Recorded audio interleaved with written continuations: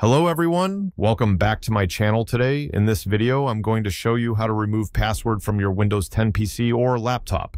So let's begin. First of all, you just need to click on this Windows icon, select settings gear right now, select accounts, select sign-in options, and right now, they have an option for password. Select it right now, select change, and you just need to type here the current password. So I just type my current password, after type my current password, then select next. And right now, you don't need to type anything on this 3 option. You just need to select next and then finish. That's it.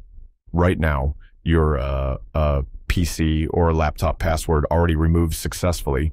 I hope you can understand. Thanks for watching.